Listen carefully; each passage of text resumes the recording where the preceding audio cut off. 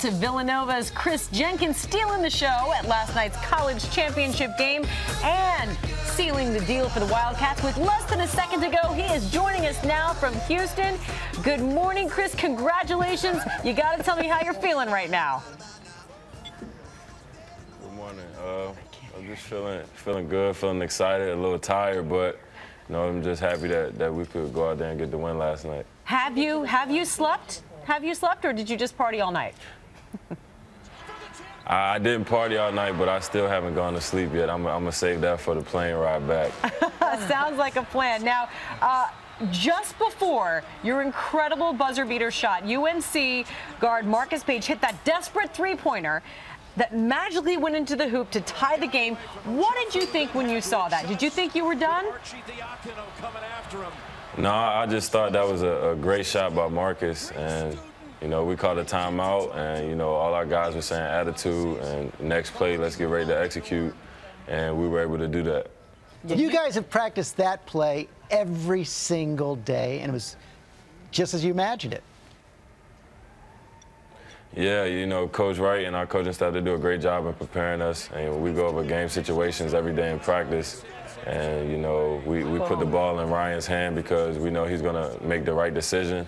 And, he usually makes the shot, but last night he made the pass. And, Kris, your brother, Nate Britt, obviously plays for UNC. I know you guys hadn't spoken a lot the days leading up to the game. Did you get a chance to talk to him afterwards?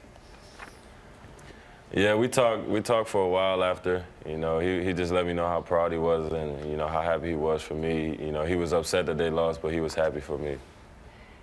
Did he have any sort of regrets, or how did he say the UNC guys were doing? He said that they were upset that they lost, and he just wished that they would have denied me or not left me open. But, I'm happy that, they forgot about me for a little bit. Kris, of course, you had that national championship winning three-pointer at the buzzer, and I understand your mother actually taught you how to shoot.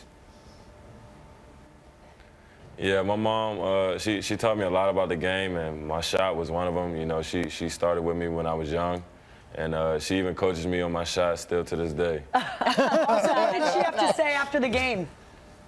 Did she like your form? She just told me how proud she was, and she was actually shocked that they left me open too. So we were both stunned at that. You had no time to think when that shot went off. Did you know it was in? Well, I think every shot is going in, so that shot was no different. That is a great way to think. That is a winning attitude. Let it go. And it works. Oh, well, congratulations. Enjoy your sleep and enjoy all your success. You deserve it. Thank you so much for joining us. Kris Jenkins. Yeah, you are a rock star. Cheers, cheers. Thank you for having me. Congrats to Nova.